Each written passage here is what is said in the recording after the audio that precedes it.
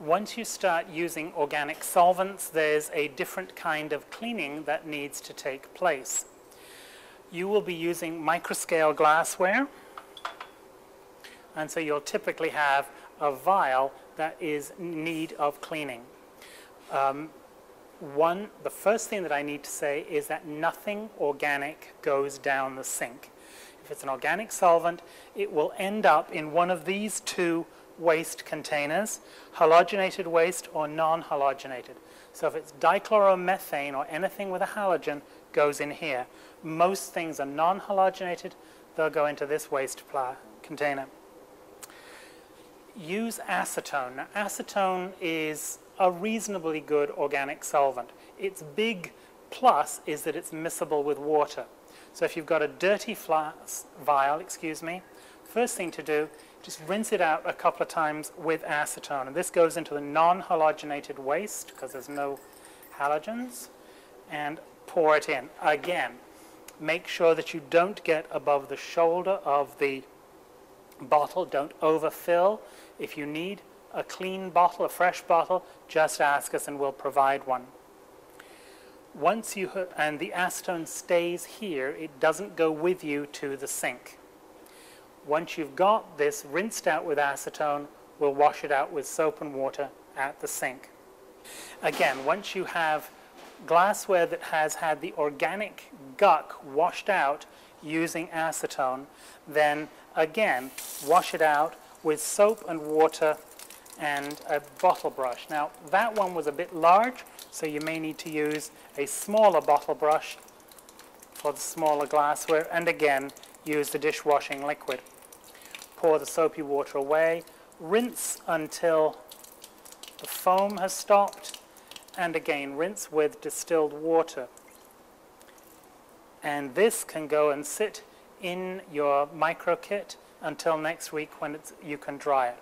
If you need it right now, then dry it off with a paper towel like that, and you could maybe try rinsing it with acetone if you need it dry particularly, but just rolling up a paper towel and drying the inside will also work.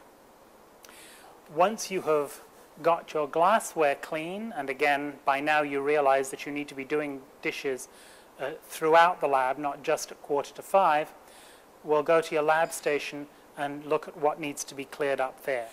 And here's your fume hood after you've finished your experimental work. There's all sorts of stuff that you will need to put away. Some of it is yours, some of it goes onto the bench, and some of it is returned to your TA. You will need to take any condensers out of their clamp and disconnect, push the appropriate buttons here. Come on. And the condenser lives in its own box, like this. Put the lid on it, and this gets returned to your TA. These water circulation adapters push towards the wall, they come off, and then are returned into the locker. Now, these items are all ready to go, and so does this down here. Now, do be careful. The aluminum may be hot, so don't just grab it with your hands. You may end up burning things like gloves and fingers. The hot plate itself needs to be unplugged and returned to the drawer underneath and close up. These beakers are yours and you should have washed them. Likewise, this suction filtration apparatus belongs to you. Wash it off, or if it's getting rather late, you can just put it away dirty into your locker. This three-fingered clamp does not belong to you, neither do the bosses. So you remove these, and again, these live down here in the drawer. If you have managed to get guck into the trap, then you need to wash it out. Most often this won't be the case, but if this trap is dirty, if you've left chemicals in there, it's your job to wash it out before the end of the lab. Let's move over to the bench here. Once you have finished cleaning up your glassware, it goes back into your kit. Some pieces of glassware will be returned to your locker. Likewise, Buchner flask and Hirsch funnel. If you haven't cleaned it off, it's 5 to 5, just put it away dirty. Likewise, close up your kit, make sure it's all there, and then this actually is yours for the term. It lives in your locker, close it up. And then you may have some organic compounds on here, so use acetone, squirt it down, and use paper towels again to make sure that your bench is clean. And you may also have dirt on the floor of the fume hood, so you'll need to clean that up as well.